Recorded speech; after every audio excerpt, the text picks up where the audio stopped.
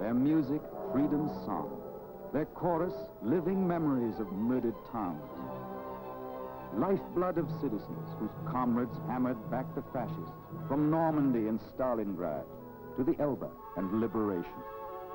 These are the streets and these the people with whom it once was thought confinement of aggression could be bought in our time.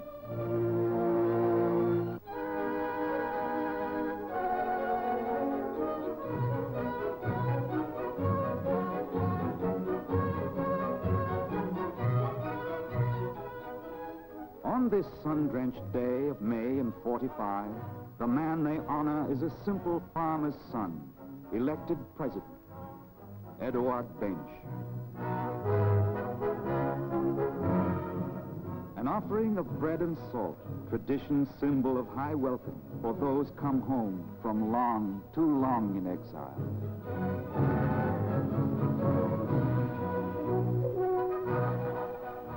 But souvenirs of generations past do not suffice to greet a man with whom the people face tomorrow. They line the ancient route to Rachiny, seat of old Bohemia's independent kings, today the presidential residence. This is the hour to which the nation's hope was set throughout 2,000 days of Nazi occupation.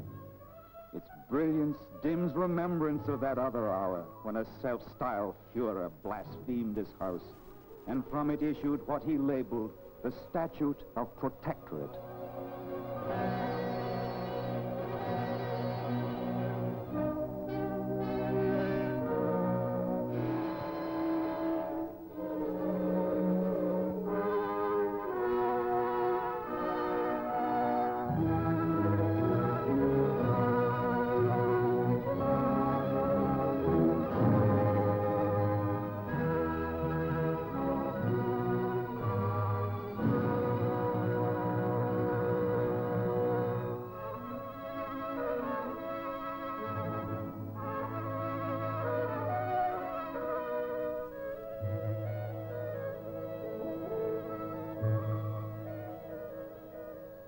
"700,000 men and women were protected into concentration camps.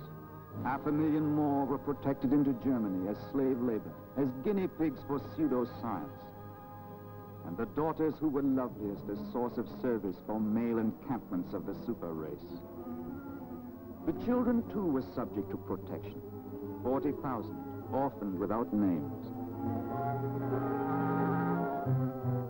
The million who survived were helped return to places left as home, to find as part of Axis legacy 1,000 heaps like this in place of villages,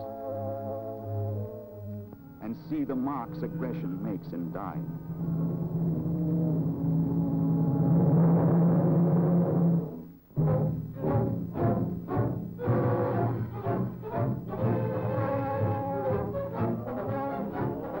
They had their tricks, the Nazis.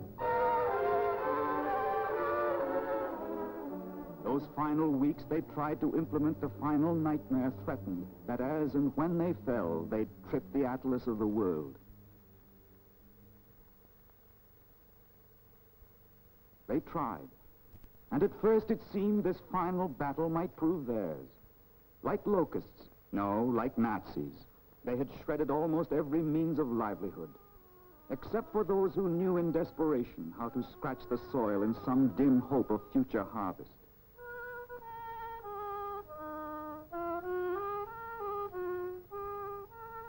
Hill farmers of Slovakia had long been synonyms for poverty.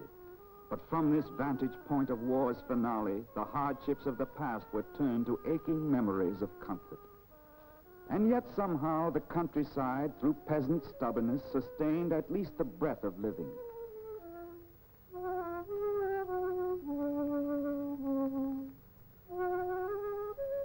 But in the cities, crowded with the starving homeless, there was little left for people seeking refuge. And so it was that these were given top priority by agencies whose business is translating into concrete aid concern expressed by neighbors around the world.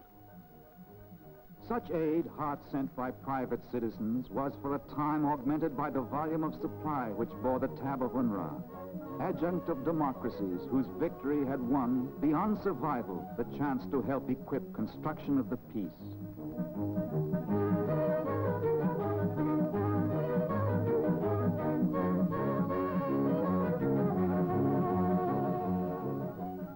Support, coordinated from all the sources of compassion, sustained new health centers, transformed from barak palaces which some months earlier had housed luxuriating Nazis, and the anguished screams heard echoing their pleasures.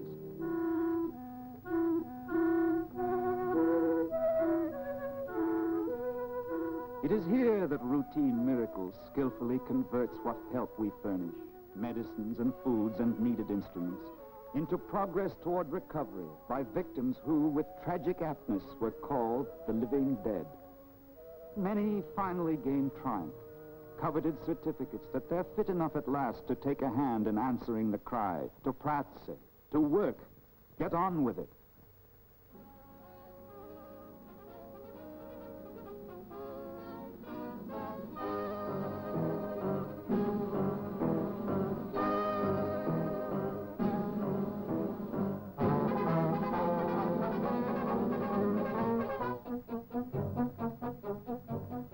The job got underway, and men too long familiar with the posture of despair leaned into it.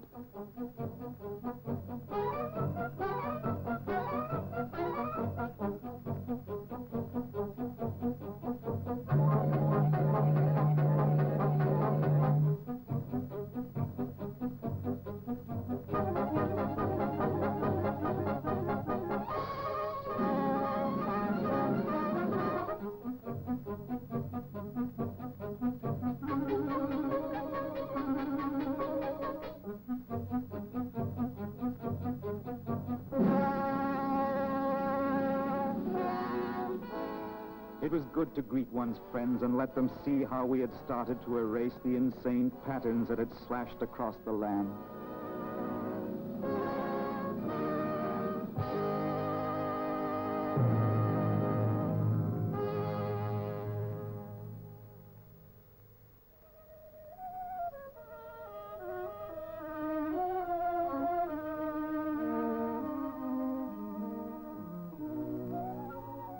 Late next summer, that early faith of farmers in themselves, their nation and the earth, produced the first real crop of liberation. They called for harvest volunteers. And the city's thousands answered.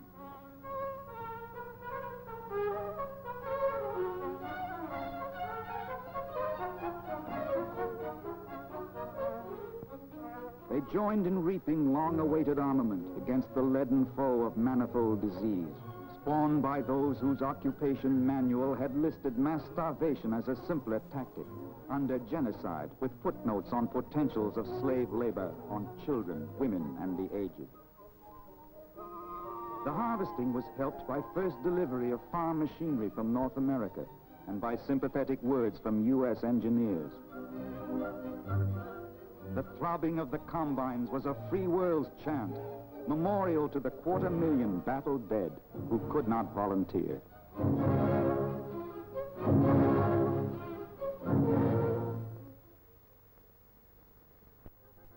Now with harvest in and rubble heaps patched up enough to do for meantime shelter, the really big job could be tackled.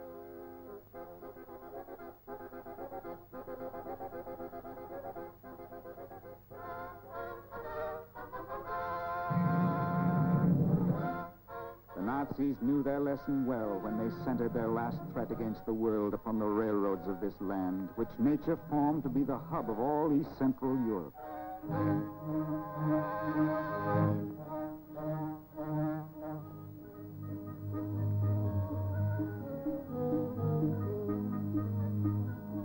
The first locomotives to be salvaged were wrecks submerged at dynamited crossings. The only steel at hand was what could be reclaimed right then and there. The only source of power was that of men who once had spoken of themselves as journalists, as carpenters, as specialized in crafts. All of them merged into a force that still is sweating out the building of tomorrow.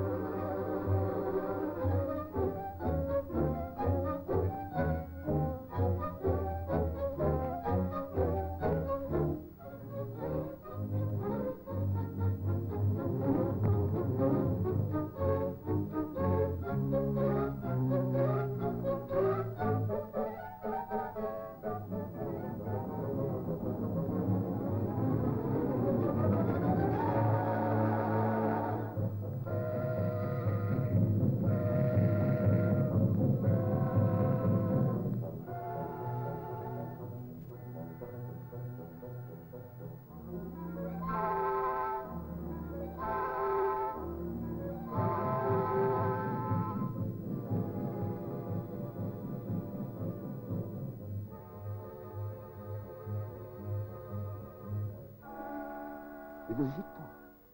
Will it hold?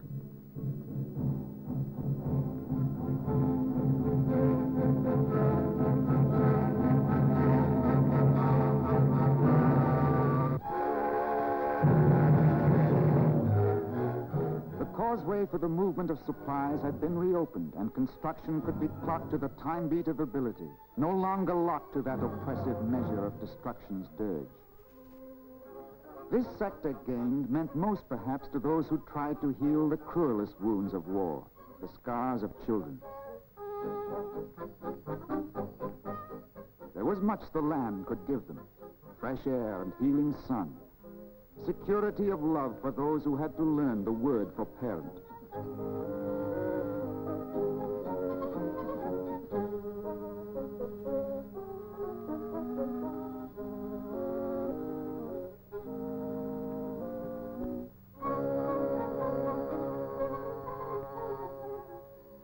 Pallid faces took some color, and deadened spirits did revive.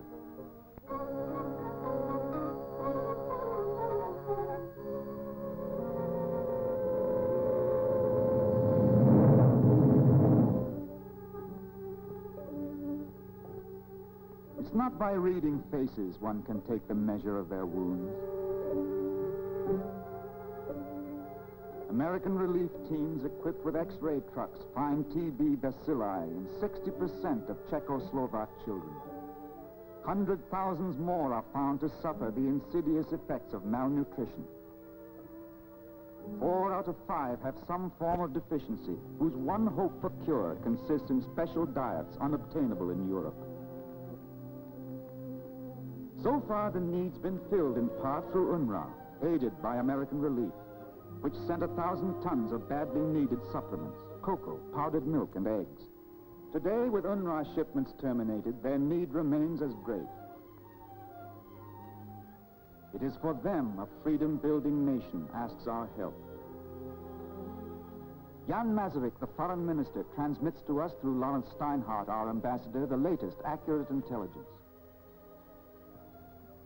You've seen some of the damage, you've seen some of the wounds, but many of the wounds are deep and invisible.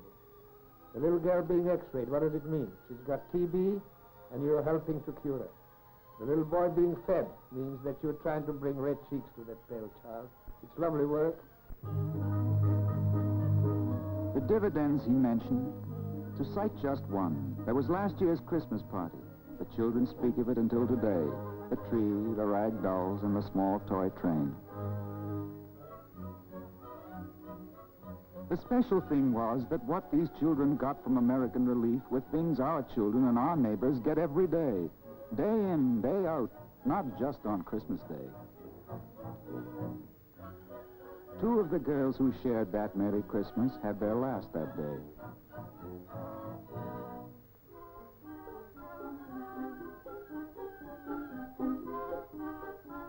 We cannot save by patchwork giving lives that bore 6 years of starvation-level feeding. We can't write the story of their rehabilitation and compensate for 6 years' loss of childhood time by jotting down a Christmas paragraph. The balance of their days to come rests on us here in America. Ours is the decision, and now the time to make it. If we fail the children of a land that long must serve the world as crossroads, we fail the men who died to place the issue in our hands instead of others. The children of Czechoslovakia sleep peacefully today.